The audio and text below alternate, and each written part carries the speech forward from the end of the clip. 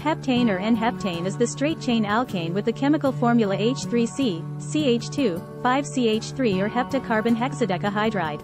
Octane number equates to the anti-knock qualities of a comparison mixture of heptane and isooctane, which is expressed as the percentage of isooctane in heptane and is listed on pumps for gasoline, petrol, dispensed globally. Heptane, and its many isomers, is widely used in laboratories as a nonpolar solvent. As a liquid, it is ideal for transport and storage.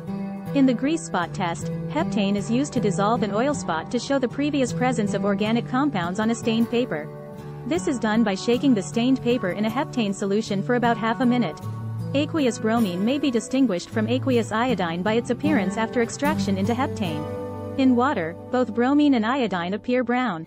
However, iodine turns purple when dissolved in heptane, whereas the bromine solution remains brown. Heptane is commercially available as mixed isomers for use in paints and coatings, as the rubber cement solvent Bestine, the outdoor stove fuel, Powerfuel, by Primus, as pure N-heptane for research and development and pharmaceutical manufacturing, and as a minor component of gasoline, petrol.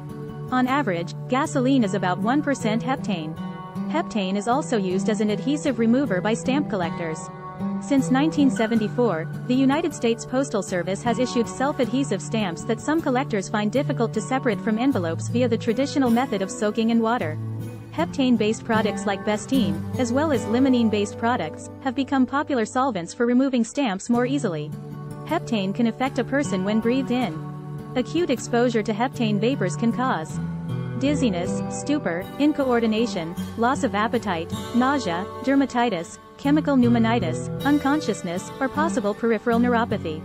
In a CDC study, it was found that prolonged exposure to heptane may also cause a state of intoxication and uncontrolled hilarity in some participants, and a stupor lasting for 30 minutes after exposure for others.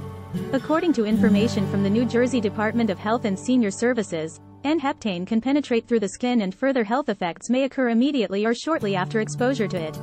Exposure to N-heptane may lead to short-term health effects, like irritation of the eyes, nose, or throat, headache, dizziness, or loss of consciousness, and chronic health effects, like reduced memory and concentration, sleep disturbance, or reduced coordination due to its effects on the nervous system.